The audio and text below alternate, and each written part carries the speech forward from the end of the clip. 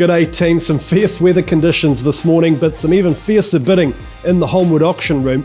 We had 34 active bidders, 11 properties up and 11 sold, not to mention the 2 brought forwards earlier in the week. There was particularly strong bidding in that $800,000 to $900,000 bracket, and we had some excellent negotiation across the board. So some really happy sellers and some really happy buyers as well. So if you're thinking about making a real estate decision, come down and see the action on a Wednesday morning or pop into our in-house coffee shop, the Auction House Cafe.